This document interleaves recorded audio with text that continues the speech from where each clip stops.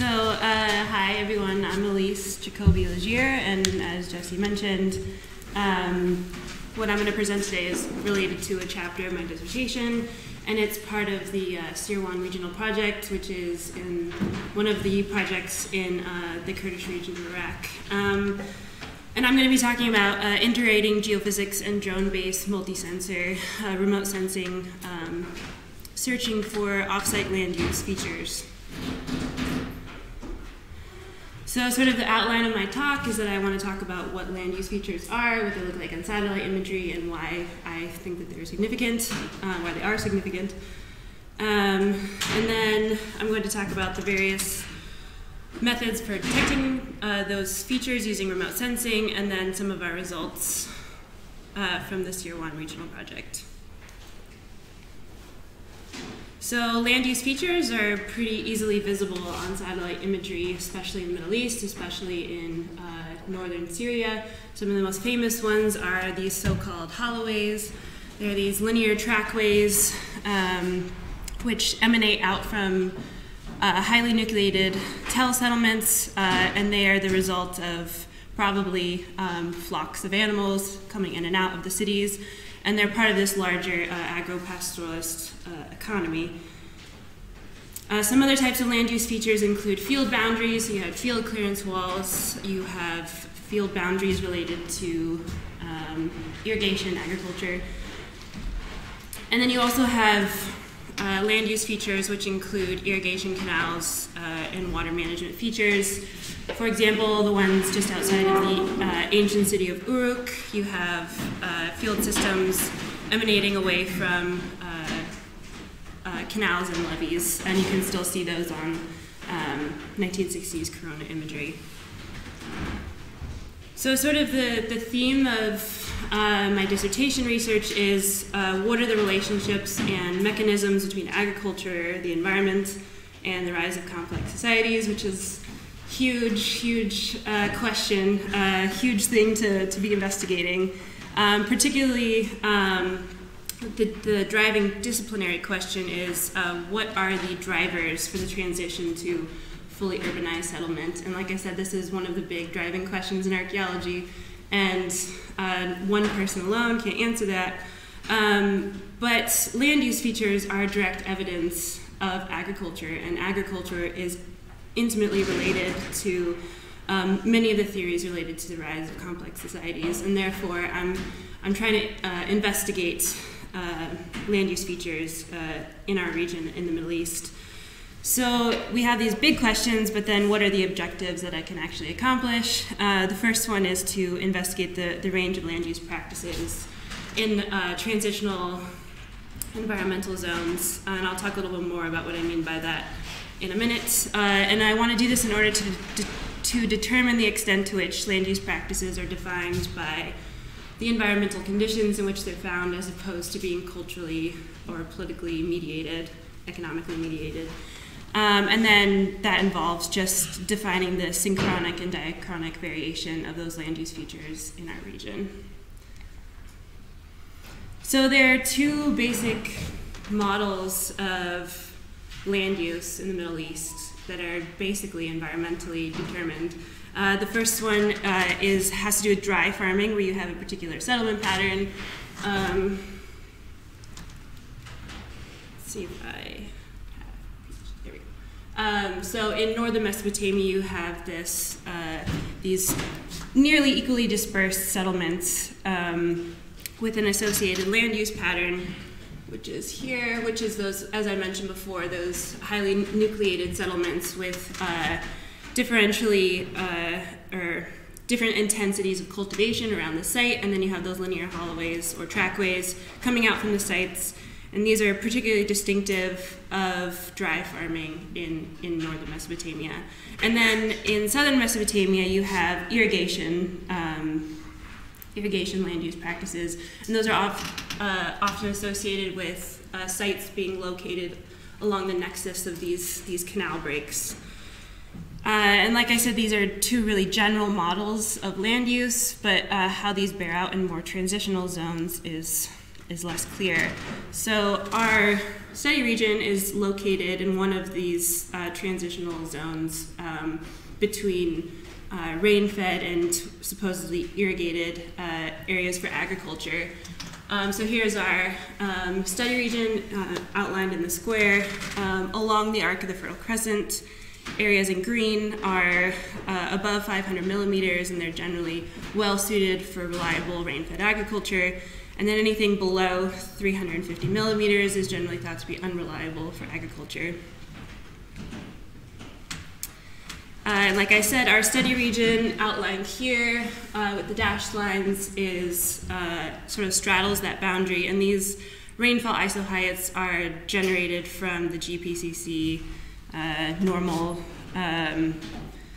precipitation values by month, and so there are not very many rain gauge stations in Iraq, and so these are just generalized, and as part of different research, we're definitely finding out that these are not quite as accurate as they could be with more instrumental data on the ground. But in any case, they give a rough estimate of the north being generally rain-fed and the south being more irrigated. And then I'd like to I would actually like to investigate whether land use features that we would expect in rain-fed zones have those patterns, and land use features in those irrigated zones have those patterns. We do know from areas in southwestern Iran that there are regions where in subsequent periods where the precipitation regime has not changed, where you have both types of land use features in subsequent periods. And so in that case, it's very clear that the land use practices are socially and economically mediated and not the product of their environment. It's a little bit of a straw man, but this region is particularly interesting to try and investigate those issues. So from satellite remote sensing, which is the way that most people tend to map land use features, you can see from our region that there are, it's really easy to see these terrace field boundaries, these raised aqueducts, and then in the corona satellite imagery, you can see some of these canal features. What's been less investigated in our region, but is well known from other parts of archaeology and in other places, is using multispectral imaging for resolving these land use features. So you have our classic studies from the 70s of using thermal, infrared, color photography, as well as some more recent examples of using multispectral sensors to get at the different vegetation health because of the underlying archaeology.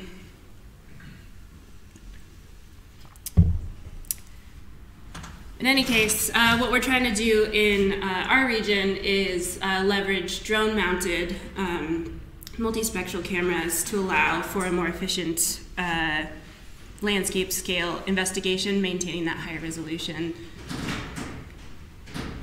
And then I also wanted to integrate these drone-based methods with the more traditional geophysics. And one additional part of this is doing offsite and between-site geophysical investigation is not new. Ken Kavame has always encouraged all of us to try and do magnetometry as landscape archaeology, but few people in the Middle East have done this. Jason Herman is one of the few who's gone offsite, although that's becoming more and more common, but he was one of the first. In any case, what we're trying to do here is integrate magnetic survey, multispectral imaging, and thermal imaging to combine them all together to get an integrated view of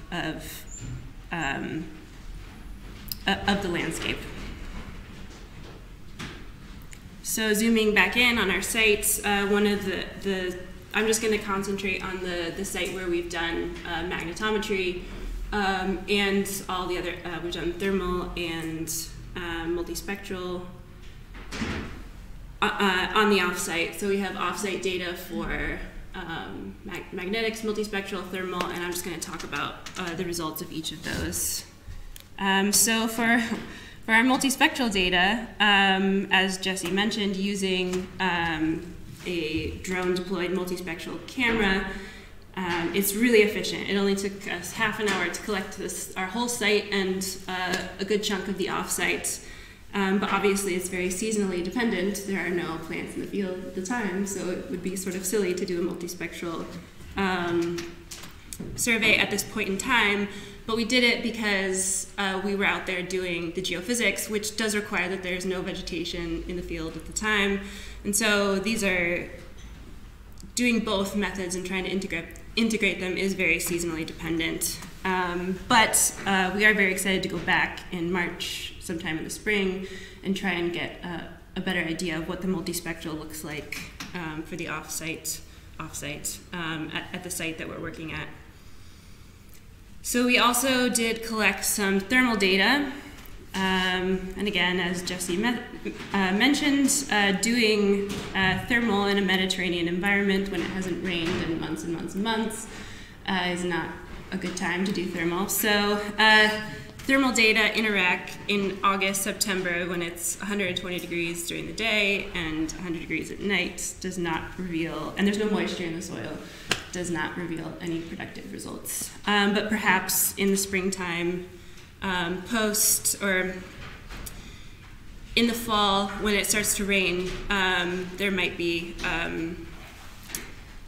some different conditions in which this method might be productive. But for now, there's not enough contrast between underlying features. It could be that there's poor soil conditions, or that this method just can't see features in this part of the world, which is all right because we also did a magnetometry survey. And some of the goals of this magnetometry survey, so why would you go 300 meters off the site? What are you looking for? We were trying to determine the extent of the occupation of the second millennium site and resolve associated land use features.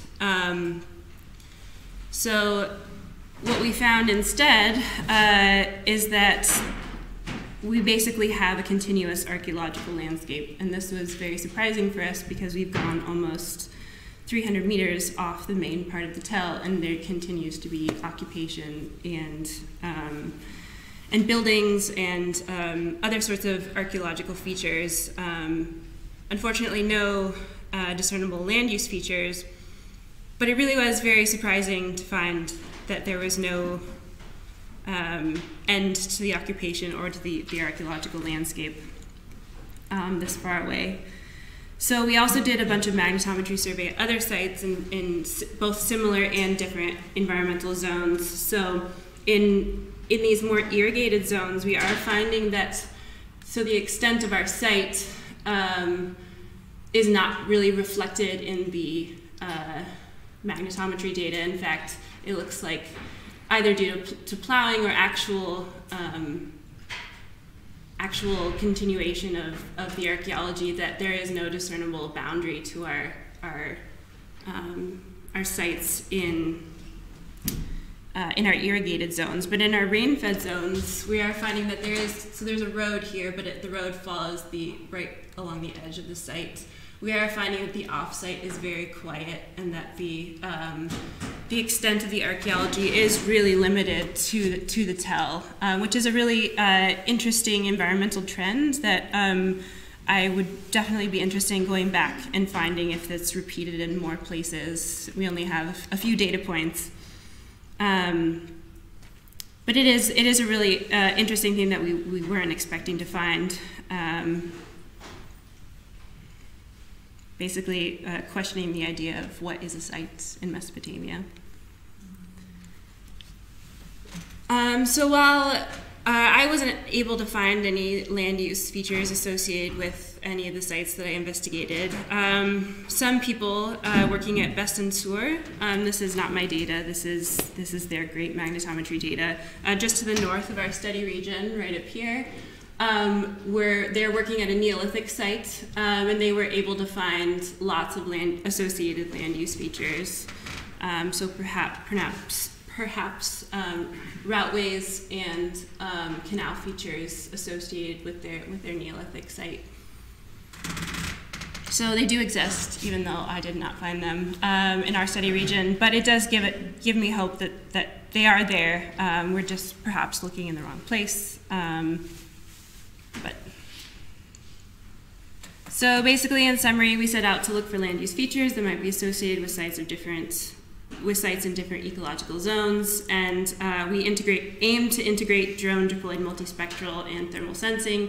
The thermal sensing was not particularly productive, probably due to the time of the year, same with the multispectral, but we're really excited to go back and use the multispectral because it is so efficient. What took me several days to collect with a magnetometer only took half an hour with a drone, and so going back in the springtime at the correct time of year would allow us to test out the hypothesis that I've mentioned very efficiently. So we're going to do that, and hopefully I'll have more results to present about that next year. And that's it. Thanks to all of the people who we work with in Iraq, and then my dissertation committee.